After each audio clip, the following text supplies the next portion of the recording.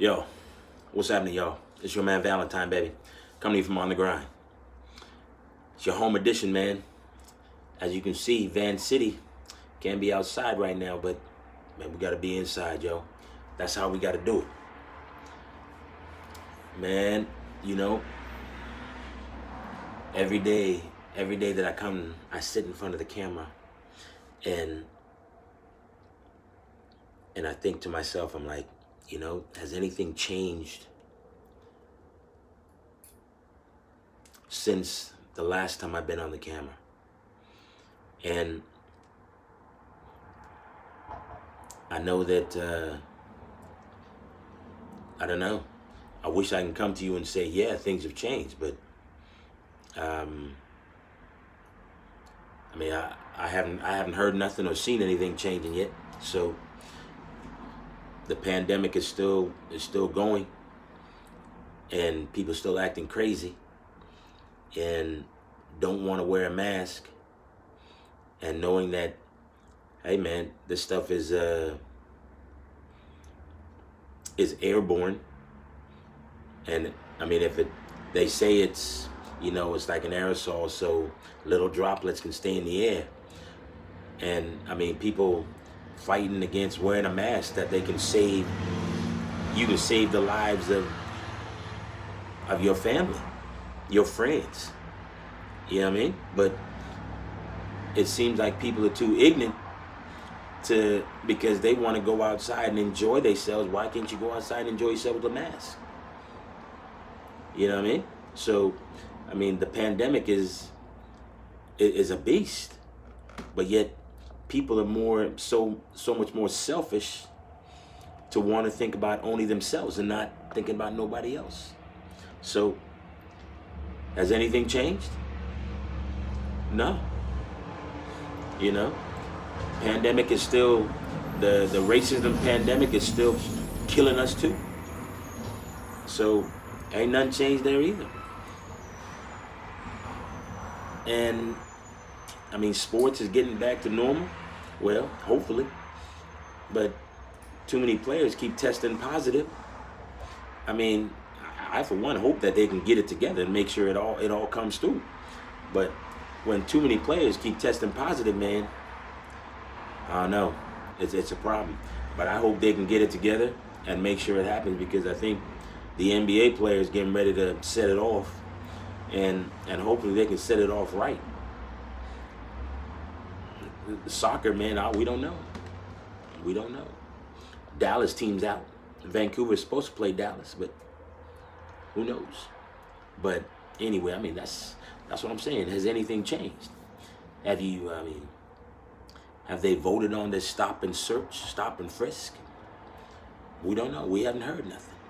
But yet, the most important thing for them right now is to be voting on some, I mean, e-scooters and the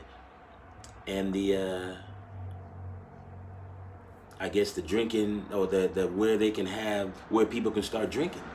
I mean, it's important to make sure that all the businesses can get back up and running. You know what I mean? But I can see them wanting to do that and coming up with a plan to help the businesses. I mean, that's something, I guess that is something that's changed. So, and I believe that the number one thing that the city should be voting on is the stop and search, stop and frisk. But I understand that your business has got to open up too, so that we got to get going. But again, like I said, man, this pandemic of racism still continues, because there's too many things that's going on in the city, man, that just, it doesn't make no sense. And people need to embrace their surroundings and whoever they got in their surrounding bubble. You know what I mean? So there's no question that things really hasn't changed none yet, because we haven't seen that much coverage, and we know that there's still marches going on and people still fighting for equality, fighting for racial injustice, You know, institutionalized racism has to stop. Systemic racism has to stop. People gotta embrace they past, and in order to have a better future. You feel what I'm saying? So, I mean, things like that has to stop, and we have to make sure as the journalists who are on TV, everybody on TV, they have to continue to keep talking about it, because the less you talk about it, the more we go back to where we were before. You see what I'm saying? And right now, it's being slowly phased out.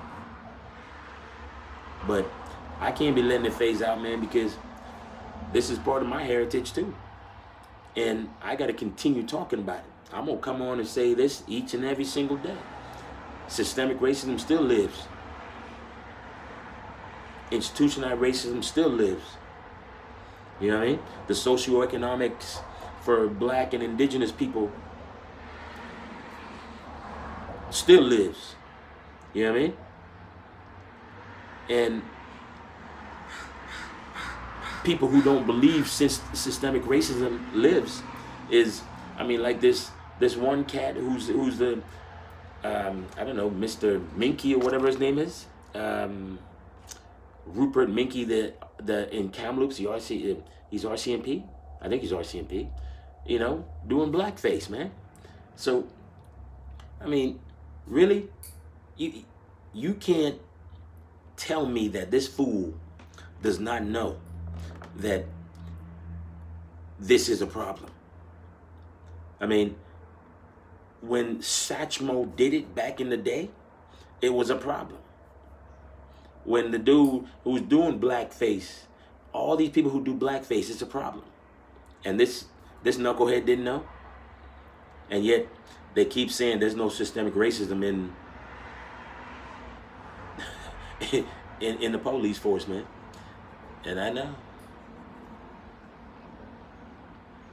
Assistant Deputy Chief Chow. No systemic racism in VPD. Ever since he's been there for 34 years. Unbelievable. Unbelievable, man. This is BC. So, I don't know, man. It's it's tough. And each and every single day I come and I sit down here, man, and I'm like, you know what? I've got to think. I've got to sit and think of how this makes me feel. And how is it making me feel to continuously do these things each and every single day? And it's tiring. It's depressing. But you know what? I'm resilient though, man. Because I'm going to keep coming to y'all each and every single day. And I heard this, the lady's name is, I think, Jacqueline Stewart. I think she was on Don Lemon's podcast. And Don Lemon's podcast is silence is not an option. And this woman said something like this: people should embrace education, and they should embrace educating themselves, because, and instead of resisting information that can disrupt their pleasure. You see what I mean?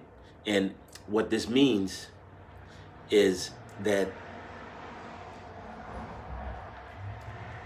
in order, you have to embrace getting educated so you can actually make change. Because embracing knowledge to make change. And there's no question that each and every one of us we need to all embrace the information and educating ourselves. You know what I mean? Because right now we all need education.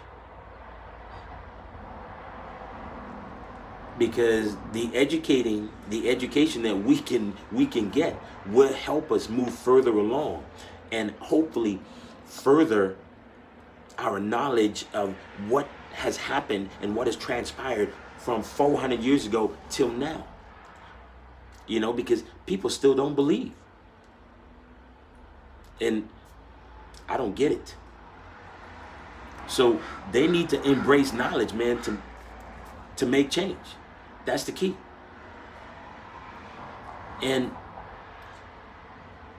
to do that, we have to get the people in a room to sit down and start talking about what makes them feel uncomfortable. So racism makes people feel uncomfortable. You know what I mean? It shouldn't. You should sit down and understand why people want to talk about it right now, because you know what? The people who are saying it makes them feel uncomfortable to be around you who can't actually accept it. So again, I talk about the education minister, the premier, the police chief, Jagmeet Singh, everybody. I mean, he's still with that, him being excluded from the house. But all these things, man, I mean, the killings, the brutalities, the everything that's happening needs to stop, and people need to start figuring out how to educate themselves to make sure that they get a handle on this. You know what I mean? It's crazy. It's crazy why people just can't understand or can't believe. Just keep looking at history, man. There's so much out there. Y'all got to look it up. Yeah, man, I don't know. I'm hopeful. I am hopeful. I'm hopeful that tomorrow, you know, they'll vote on this, they'll take away this stop and search or stop and frisk, and maybe they'll do some police reforms, you know, take some money to put it to mental health and do something, you know what I mean? And people will start realizing that this virus is real and be knowledgeable and sensible. You feel what I'm saying? So, hey man, I look forward to tomorrow, because each day is a new day. And each day brings hope. So, stay safe, everyone. Remember that there is a pandemic, and we know the COVID-19 is the pandemic of right now. But remember that the pandemic of racism still exists. So, y'all got to get it together too. Education minister, get Black History Month in schools. Horgan, hey, Jagmeet Singh, the police chief, everybody, I don't know, every politician, man, y'all got to get it together and sit down and start talking about this stuff. Doesn't matter if it makes you feel uncomfortable. I'm ready to sit down and talk with y'all. So get at me. Now listen, every one of y'all that's going out, man, stay safe. Wear your mask. It's important. Don't be selfish. Save lives. Save your own people's lives. You know what I mean? All your family.